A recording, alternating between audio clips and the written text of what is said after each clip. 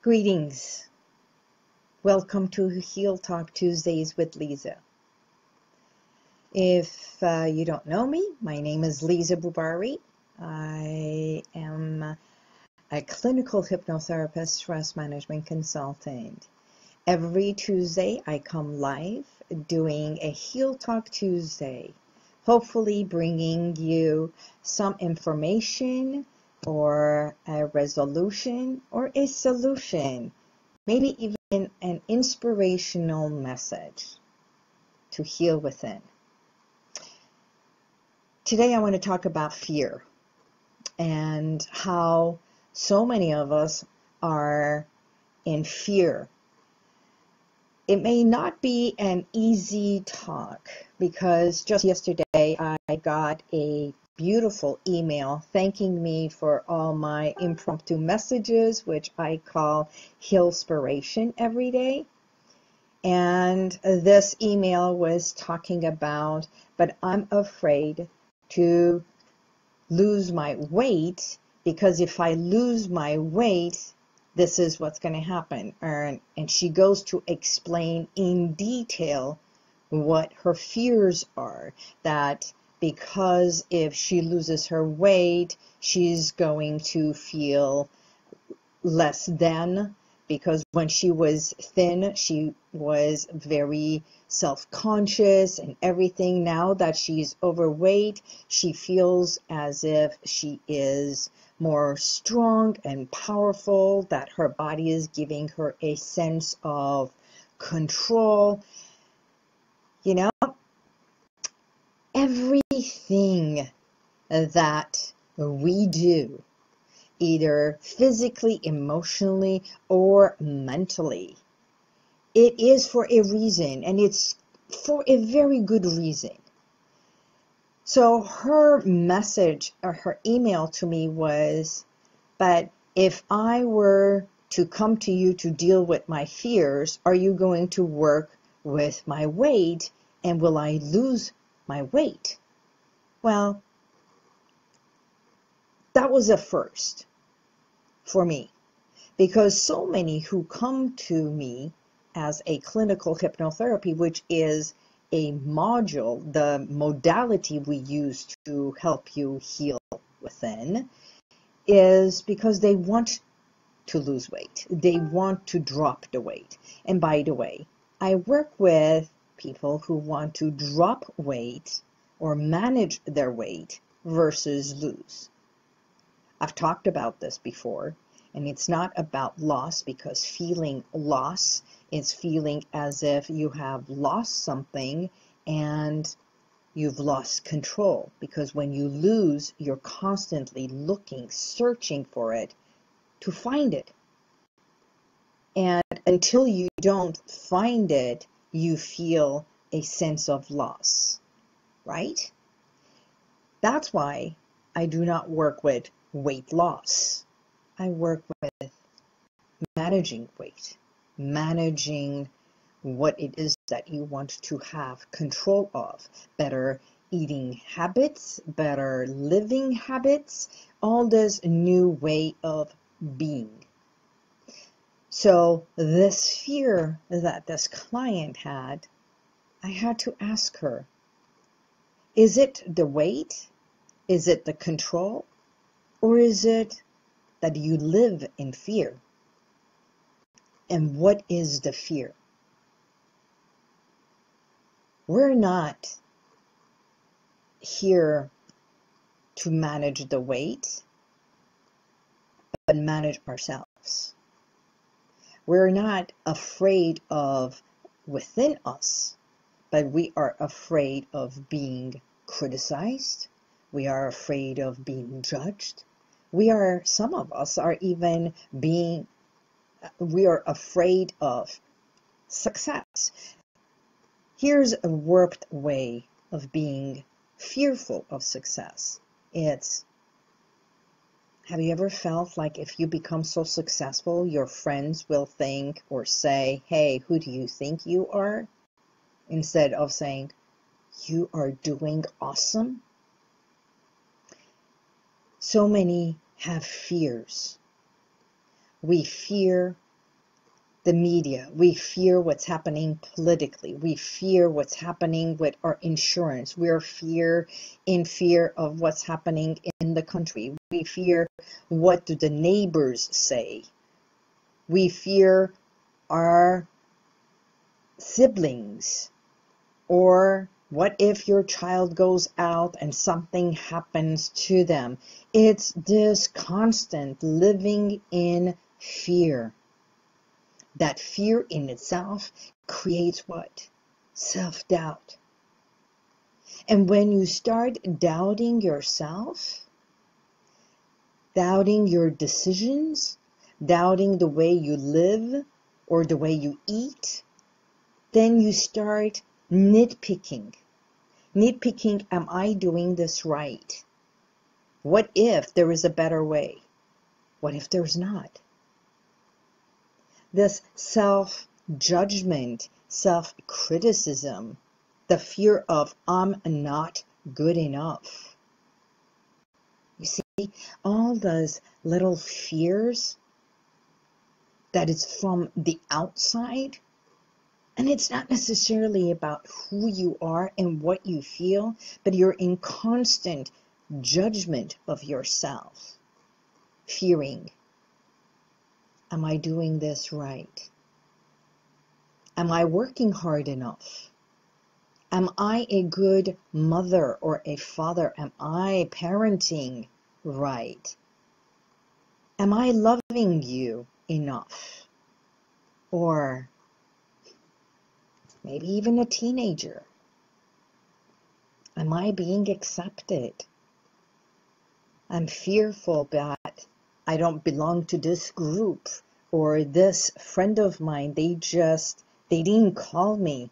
Or the worst thing that is happening nowadays, because we're so connected to this phone, it's like, what's wrong? I'm afraid that I'm not being seen, I'm not being heard, because no one is texting me, messaging me, or I just posted something and I'm afraid, how come no one is answering? How come no one is viewing? This constant sense of being on, being in fear.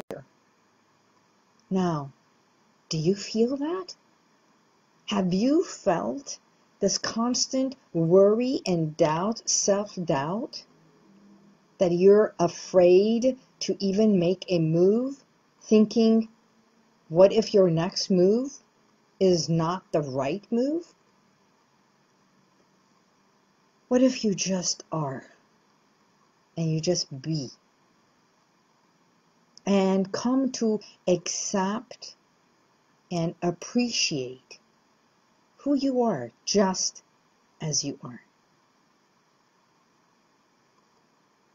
That's what my question was to her. And we got on the phone and I said, what are you really afraid of?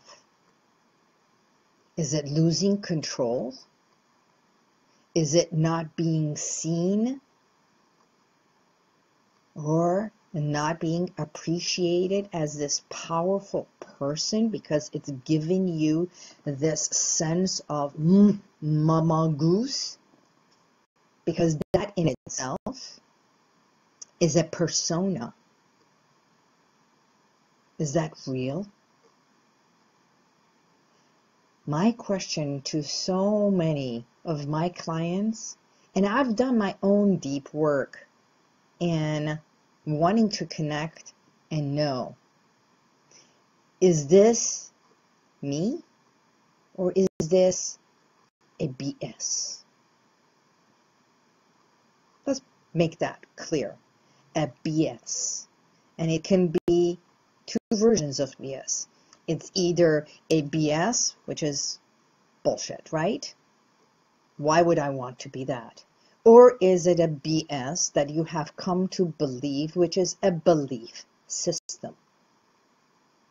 And that belief system, no matter where it was, how it was, that you came to believe about yourself, or your habit, or your body, or whatever it was that you believe that fear of yours is real. Fear, when we chop it down, is false emotions, the feelings, appearing real. It's not real.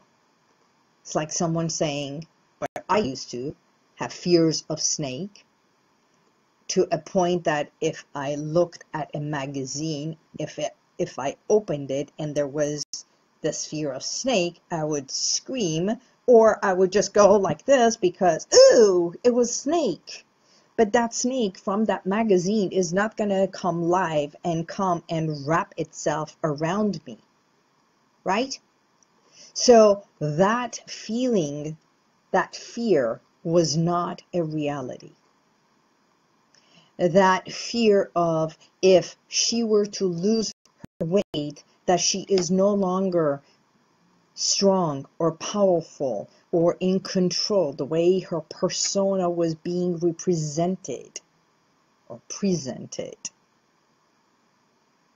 has nothing to do with her weight. It's a belief system that was created by her for her in order to protect something. Now, so many of us create another way of protection. It can be the weight. It could be overeating, drinking, smoking,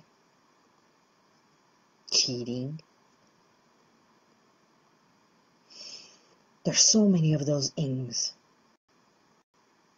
And it's all there because we pick it up and we keep doing it. And when it feels good, see, it's a sense of goodness. It's a sense of protecting or making us feel good. That gives that whatever it is missing value. And it says, ooh, I just did this, and this, doing this habit or doing this action or saying this, you're in affirmation or whatever, it gives me a sense of goodness. It felt good. And when something feels good, it gives you what? Joy. That sense of joy is what you want more of. So when you feel down and you do something that makes you feel good, you want to do that action more.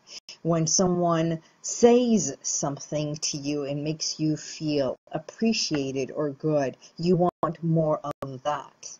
That's why we listen to so many podcasts and recordings and affirmations. And some people listen to music and others listen to like Joel Osteen, because he gives that sense of self-worth and appreciation for you to touch upon. And he also talks about God and the self-worth. So we either do things or receive things that gives us that self-joy and worth. Every action has a reaction. We know that. But that reaction is what gives us that self-worth and self-joy. So we keep repeating what feels good. Now, if that repeating, that self-esteem, it can be healthy or unhealthy way of doing it. Smoking for so many gives a sense of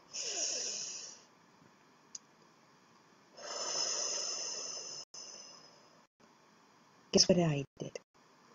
Take in full breath, lungs open, lungs stretch, diaphragm stretches, we take that full oxygen with a lot of smoke, but it's deep breath, and we fill up the lungs, smoke, but still fill up the lungs, and we take that few seconds of just being one with, and swallow, exhale. Exhale all the toxins. That action in itself can be quite mesmerizing. That action in itself is that 1 minute connectiveness to oxygen, to your body. It gives a moment of time out for yourself, and it's connecting in action with your body. Every part of your lung, everything does exactly expanding the same way as if you were to do breath work with no cigarette. Hold, 4, 3, 2, 1. Exhale. Now, one is healthy, one is less healthy.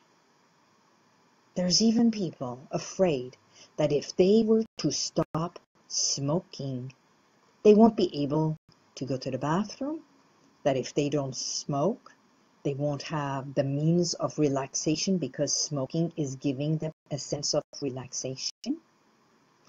That is called, I'm afraid if I stopped smoking, I won't be regular going to the bathroom.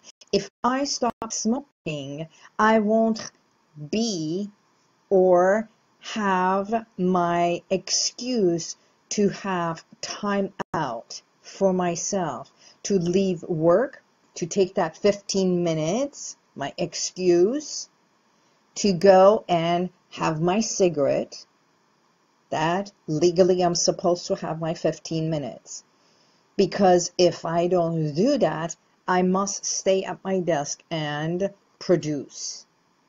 Well, no one forces us to do any of that. No one also forces you to produce constantly. And that sense of self overload, you have to have that excuse. And that's what we call constant fear base. Because sometimes that fear, it's not real. It's been created by you, for you.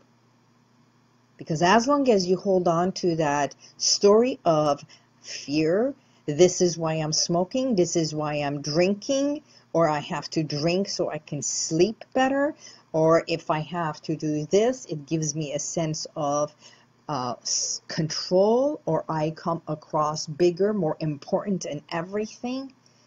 And if we peel away the layers, you'll find out it was nothing. But it's not so much peeling away the layers of the fear, but will you be comfortable in getting to know you? And that's the work I do. And that's where I help my clients to evoke what was, to come to realize everything else is a symptom, right? To embrace what is, which is the reality, and become real with who you are, what you do, why you do, and why you hold on to that kind of a BS. That is, if you want to, because no one is forcing you to do anything. No one can. No one has control over you. And the last thing that I do is the steps steps that we do is for you to evolve to what it is that will be what you want. Because bottom line, that woman, that lady, truly wanted to feel confident and be respected for her position. That was the bottom line. Because she has earned it.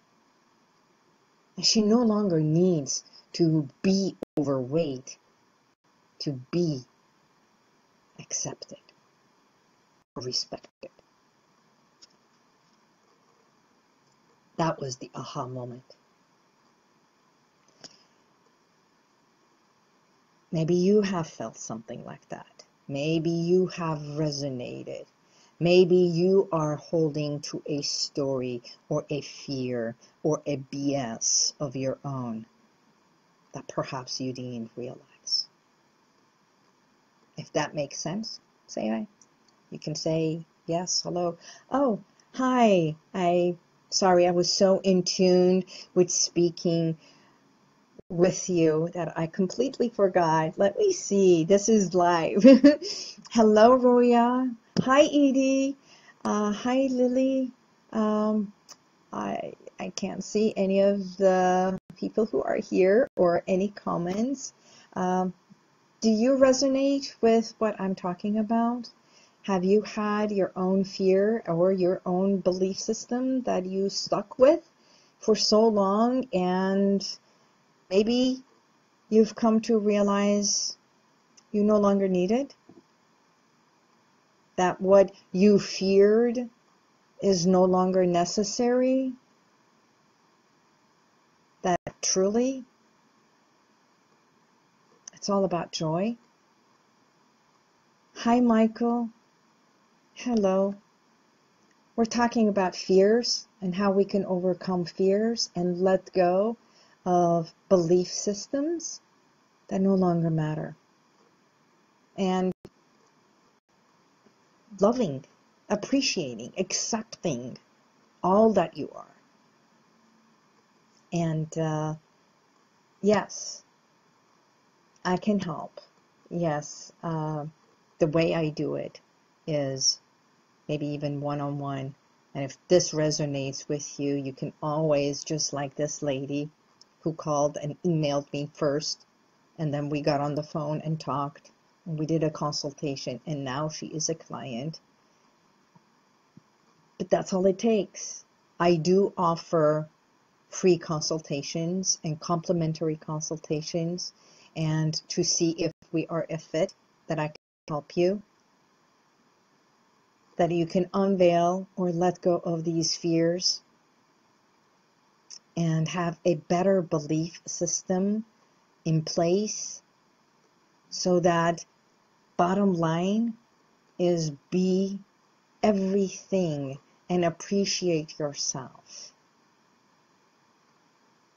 more joyfully, more happily, more easily and readily, and peel away all those fears, self-doubt, and constantly being worried about other people's expectations of you, and gets so much that you forget what you expect of yourself.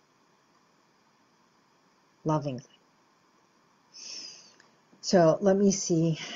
Is there any questions? Is there anything I can share right here? Thank you very much for the beautiful thumbs up and the hearts. You can always find me at HealWithin.com. I will share that and post that, and I'm here for you. One of the things that I say is, to heal within, we must tap within. And it doesn't say that we have to go all the way to our childhood, but finding techniques and coming to just simple realizations, like the aha moment that this lady had. And it's simple.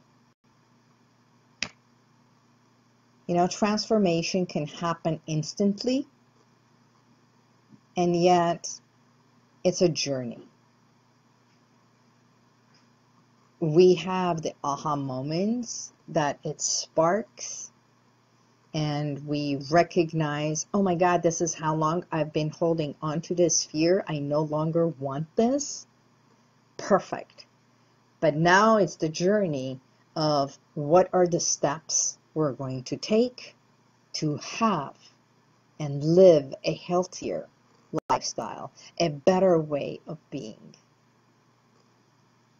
more playfully. Because that's what love is all about. Kids have no fear because they're just pure joy. Their innocence. What's this? What's that? They touch everything. They experiment everything. And when they don't like it, they spit it out. But when we don't like it, we hold it. We look around to see, am I supposed to swallow this?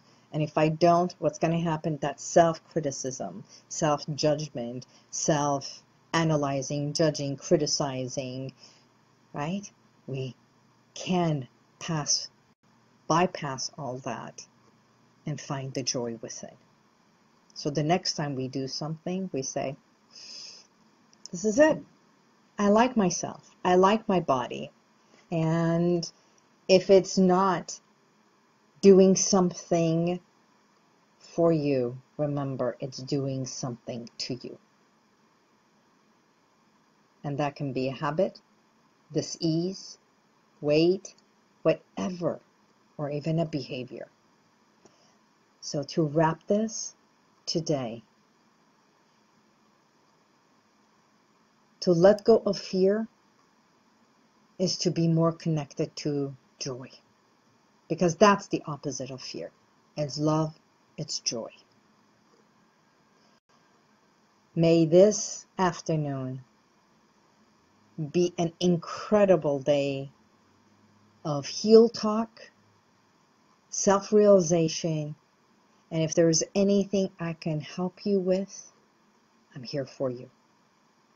Until next week, which is our scheduled Heal Talk Tuesdays with Liza, I bid you goodbye, bypass fears, and come back to more joy. And you can find me at HealWithin.com. Until next week. Well, since there was no questions, I see you next week. Oh, by the way, I'm always here every single day for Healspiration. I might even cut down my Healspirations to 1 minute. See you tomorrow. Bye-bye.